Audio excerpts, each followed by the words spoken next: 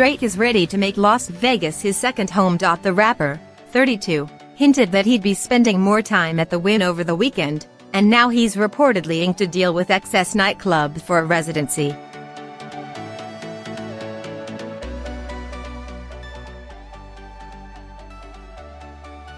The In My Feelings hitmaker is believed to be playing a minimum of 10 shows over the course of a multi-year deal.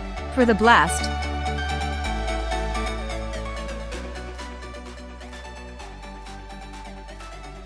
he will bring home at least $10 million for the gig. Drake isn't the only celebrity to have a residency in Las Vegas.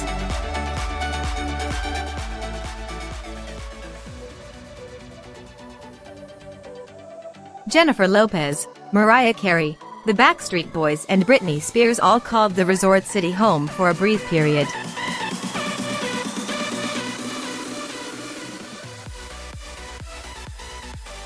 Céline Dion's residency is ending this year after an 8-year run, while Billy Idol and Lady Gaga are both launching residencies.